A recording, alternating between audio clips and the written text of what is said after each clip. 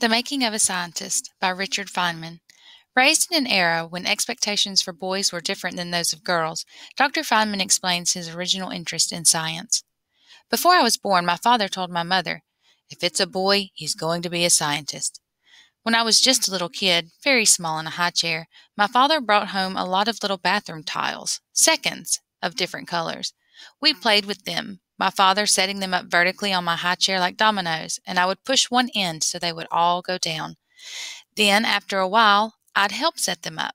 Pretty soon, we're setting them up in a more complicated way. 2 white tiles and a blue tile, 2 white tiles and a blue tile, and so on. When my mother saw that, she said, "Leave the poor child alone. If he wants to put a blue tile, let him put a blue tile."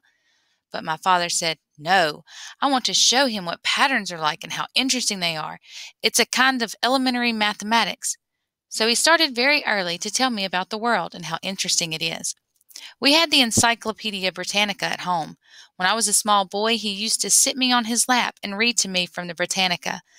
We would be reading, say, about dinosaurs. It would be talking about the Tyrannosaurus rex, and it would say something like, "This dinosaur is 25 feet high, and its head is 6 feet across." My father would stop reading and say, "Now, let's see what that means."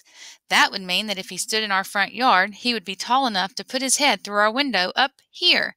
We were on the second floor. But his head would be too wide to fit in the window.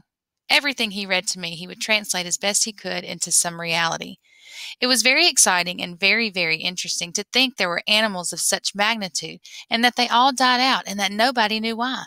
I wasn't frightened that there would be one coming in my window as a consequence of this, but I learned from my father to translate everything I read. I try to figure out what it really means, what it's really saying.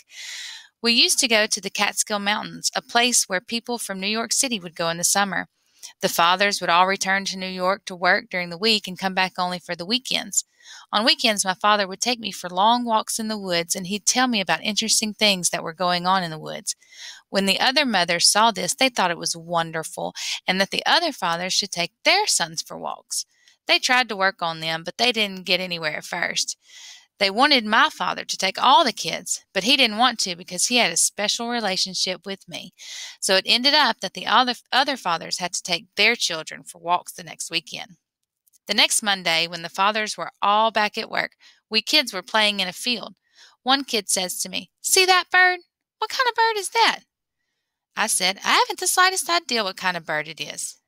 He says, "It's a brown-throated thrush. Your father doesn't teach you anything." But it was the opposite. He had already taught me. "See that bird?" he says. "It's a Spencer's warbler." I knew he didn't know the real name. Well, in Italian, it's a Catalapatita. In Portuguese, it's a Bam da Pade. In Chinese, it's a Chonglong Ta. And in Japanese, it's a Katano Tikata. You can know the name of the bird in all the languages of the world, but when you're finished, you know absolutely nothing whatever about the bird. You'll only know about humans in different places and what they call the bird. So let's look at the bird and see what it's doing. That's what counts. I learned very early the difference between knowing the name of something and knowing something. He said, for example, look at the bird.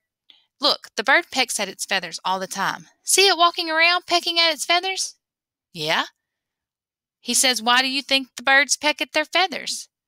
I said, well, maybe they mess up their feathers when they fly, so they're pecking at them in order to straighten them out. All right, he says, if that were the case, then they would peck a lot just after they've been flying. Then after they've been on the ground a while, they wouldn't peck so much anymore. You know what I mean? Yeah? He says, let's look and see if they peck more just after they land. It wasn't hard to tell. There was not much difference between the birds that had been walking around a bit and those that had just landed. So I said, I give up. Why does a bird peck at its feathers? Because there are lice bothering it, he says. The lice eat flakes of protein that come off its feathers. He continued, each louse has some waxy stuff on its legs, and little mites eat that. The mites don't digest it perfectly, so they emit from their rear ends a sugar-like material in which bacteria grow. Finally, he says, so you see, everywhere there's a source of food, there's some form of life that finds it. Now, I knew that may not have been exactly a louse, but that it might not be exactly true that the louse's legs have mites. That story was probably incorrect in detail, but what he was telling me was right in principle. Not having experience with many fathers, I didn't realize how remarkable he was.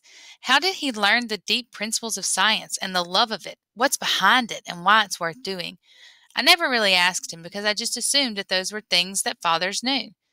My father taught me to notice things. One day I was playing with an express wagon, a little wagon with a railing around it. It had a ball in it, and when I pulled the wagon, I noticed something about the way the ball moved.